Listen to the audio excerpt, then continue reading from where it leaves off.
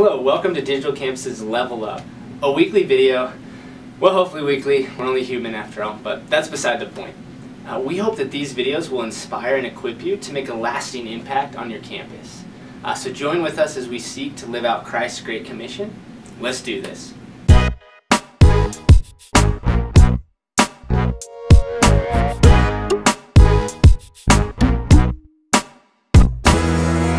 In this first video, I want to paint you a picture. Well, not a real picture because I'm a terrible painter. Except that one time in 4th grade, they hung that picture on the wall. But back to painting you a metaphorical picture of the journey that we have ahead of us. We're all on a quest. Now, that quest looks radically different for all of us, but in the end, it all comes to the same goal. And do you know what that goal is? Our goal is to enter into the glory of God and spend the rest of our lives with Him in heaven. More simply put, it's to become a saint. Now, how do you become a saint, or what does it even mean to become a saint? Well, the good news is there's no single way. There's no one way to sainthood. There's a unique way for each and all of us to enter into sainthood. And what's great is that the Lord doesn't want another St. John Paul. He doesn't want another St. Francis. He doesn't want another St. Therese. He wants a St. You. He wants a St. Luke. He wants us to be our own people and to live out the call that He has placed in our heart. And He doesn't want us to do it alone either. He wants us to bring as many people with us as possible. He wants a big old party in His Father's house, and everyone's invited. Here at Focus, we live this out by following in the footsteps of Christ, by looking at what He said and did and the way that He lived His life. So now we're going to head over with my friend Christian to the library and see what the Gospel of Matthew has to say. Then Jesus approached and said to them, "All power in heaven and on earth has been given to me. Go therefore and make disciples of all nations, baptizing them in the name of the Father, and of the Son, and of the Holy Spirit, teaching them to observe all that I have commanded you.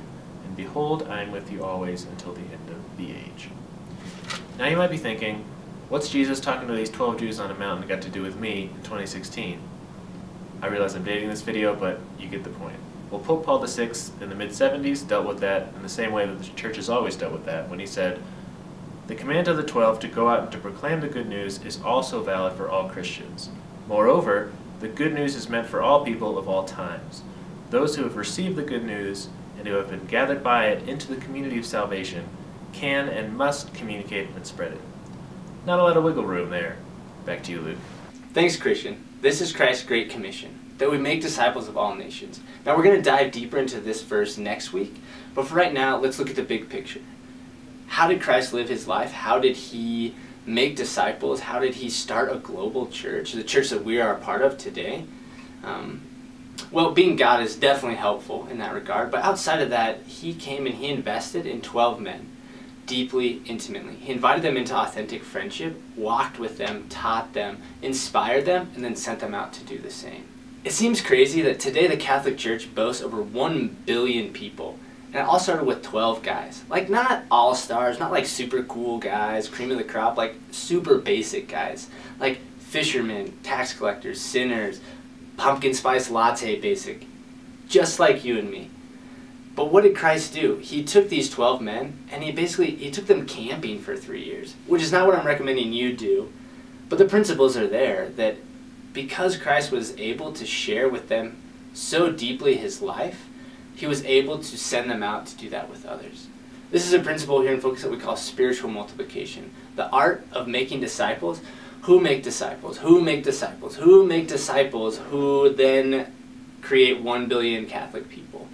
Now, I know that was a lot to throw at you, and it's hard to think about 2,000 years of church history and how it all started, but that's okay. Spiritual multiplication is a topic that we're going to come back to early and often, so don't get too overwhelmed. Let's break it down into simpler terms. You might be on a campus thinking, "Luke, there's 15,000 students or more on my campus. I can't just reach 12. What about the rest?" And to that I'd say, it's a really good question. You have a lot of good questions. I'm going to have Caitlin break it down a little bit more, so let's head on over to the lab. Well, Luke, it's pretty simple. Let's look at the whiteboard. Let's look at student A. Student A gets to campus and immediately at the beginning of the semester starts investing in 5 students, and then next semester starts investing in 5 other students. At the end of the year, the student has reached out to 10 students. At the end of 4 years, that student has reached out to 40 students, which is great. But let's look at a different way of doing it. Let's look at student B. When student B gets to campus, that student also invests in students. But instead of 5 each semester, invests in 2 for the whole year. Not only does student B invest in these 2, but that student teaches those students how to invest in 2, and so on and so forth. So at the end of 4 years, student B's investment more or less reaches a yield of 31. So 31 is less than 40, so right now our example doesn't work. But just wait 1 minute. Let's look at the end of 5 years. Let's assume that student A has graduated in 4 years. At the end of 5 years, student A's yield remains at 40. But because student B invested in 2, who invested in 2, who invested in 2 for 5 years, even after student B has graduated, that yield becomes 63.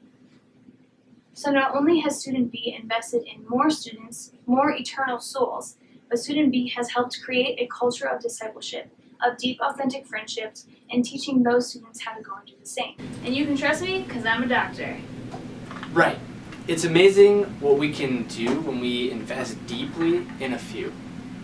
And what's even crazier is if you took that same model and instead of investing in 2 students initially, you invested in 3, you would bring that total up to 81 students over the course of 4 years.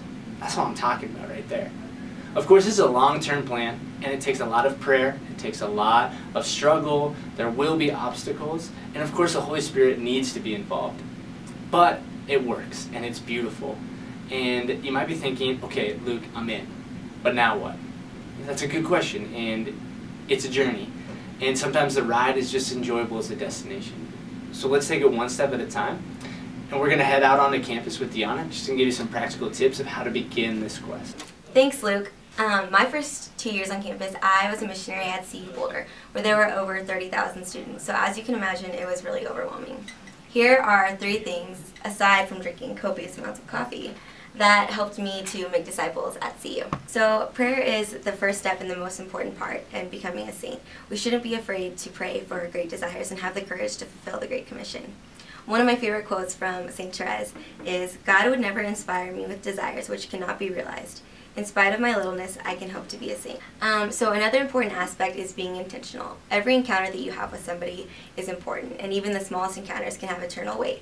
So keep your head up, meet people, ask questions, and get involved. The more people that you know, the more opportunities you have to find disciples. Lastly, invitation. Don't hesitate to invite people into your life, whether it's to grab coffee, go on a run, or even to Mass. Don't be afraid. Eternity is worth the awkwardness. So worth it. And trust me, awkwardness is like my second language. But the great news is that God is so much bigger than our fears and our anxieties. So let's do this. Let's become saints. Let's bring as many people with us as we can. Join Digital Campus on this journey as we pursue spiritual multiplication. Come back next week as we talk more and more as we go along about how do we do this? How do we pray? How do we invite people? How do we reach out to people? And I want to end with a quote by St. John Vianney, who said, "Not all the saints started well, but they all ended well." So let's end well. Thanks for watching Digital Campus's Level Up series. We hope you enjoyed every second of it, literally every single second. If any of the seconds were not up to par with your standards, please leave us a comment. Or if there's anything that you really would like us to talk about, or tips or encouragement, whatever you want, please comment below. And join us next week as we dive into the scriptures that we at Focus use to really drive home spiritual multiplication. See you next time.